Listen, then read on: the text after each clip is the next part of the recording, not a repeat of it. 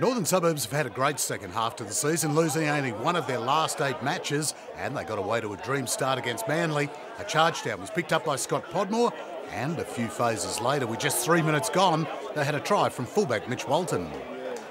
Manly, who have only lost 2 games all year, hit back quickly as Peter Gilmore linked with Chris Cotty, who found a rampaging prop, Oliver Hoskins, on the charge, and only Corey Brown's second attempt brought him down. The damage was done as Manly amassed their numbers on the left, and nothing would deny Caden Neville his try. But a simple passing mistake gave Norths their second try and a 17-7 lead. And then leading 26-7 midway through the second half, North's ruck defence was caught napping. And while the gap closed slightly, Norths completed their surprise win with a touch of subtle passing, and Chris Tuatara was home, as were the Shoremen. Defence was the key as North scored 3 tries to 2. The key difference was the boot of Dave Harvey, adding 18 points to the Shoremen's score. Test back rower Richard Brown was playing his first game for Warringah, but it was Randwick's back rower Peter Summer who scored early, getting over the line for the first of his 3 tries. And just 5 minutes later, Summer had his second. Trailing 15-0, Warringah needed something to fall their way, and finally it did. The charge down picked up by Hamish Angus, who put the toe to the ball and got the right bounce, and Tim Wright could only look on wondering. And you may not see a much better individual try all year as that man Samu steps up again. Well, steps up and then through the line before beating the chasing cover defence with sheer speed for his hat-trick. And Warringah left behind in his wake, trailing 28-15. And things got better for the Wicks and a whole lot worse for Warringah, who were beaten for pace again by Terry Hepatama before Tom Joseph closed out the position. Despite the cries of a forward pass from the partisan Randwick crowd, the Wicks have a seemingly unbeatable 33-15 lead.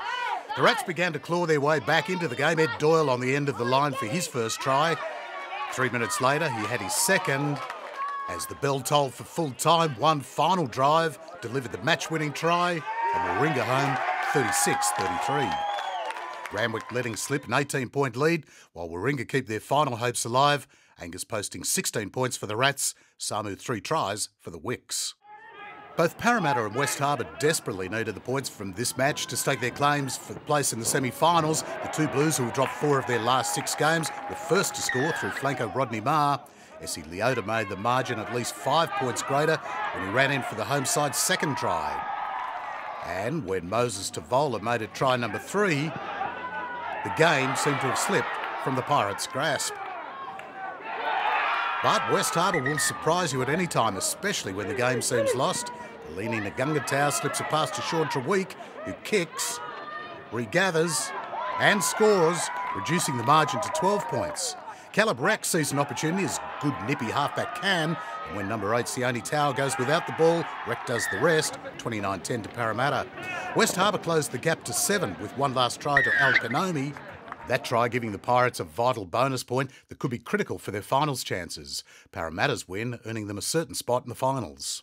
And in the remaining game from the split round, with 2 matches played in the first half of the split and 4 matches in the second half, Gordon proved too strong for Penrith, winning by 11 points. And so to the table, with just 1 round of the competition remaining, Eastwood have wrapped up the minor premiership for the 2nd year in a row, while Manly, Uni, Southern Districts will make up the top 4 teams. Norths and Parramatta will battle for 5th position, with Warringah, Eastern Suburbs and West Harbour playing for the last 2 final spots, while Gordon, Randwick and Penrith will play their last matches this weekend.